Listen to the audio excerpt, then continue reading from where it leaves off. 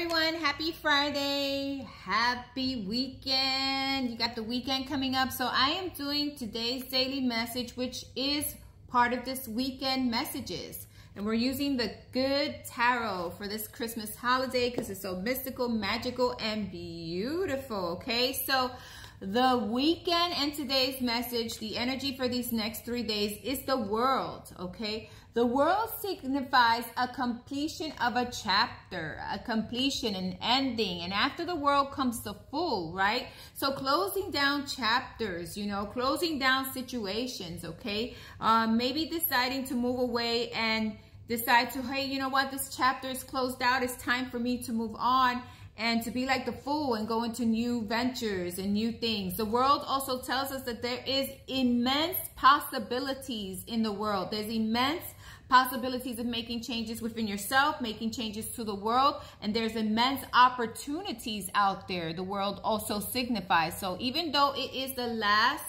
card, right, of the majors that you see coming up here, right? The world does signify at times completion. It can also signify you seeing the world for situations or different things or a person. It can also signify that there is so much out there for you to see, right? There is so much for you to see, so much for you to do, okay? But the most and the most significant meaning of this card is completion of cycles. The world is, we've been there, we've done that, we've seen this, we've done that, we've fixed this, we've grown, we've learned, we've completed a cycle. It's time to take a leap of faith in a new direction.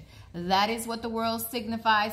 Have a wonderful day and a wonderful weekend. Thanks for listening. I'll speak to you soon. It is the completion of one cycle for a brand new beginning or a brand new way moving forward and seeing the possibilities and all the abundance that we have around us and all the things we have yet to experience. That is what the world card is. Speak to you later. Bye-bye.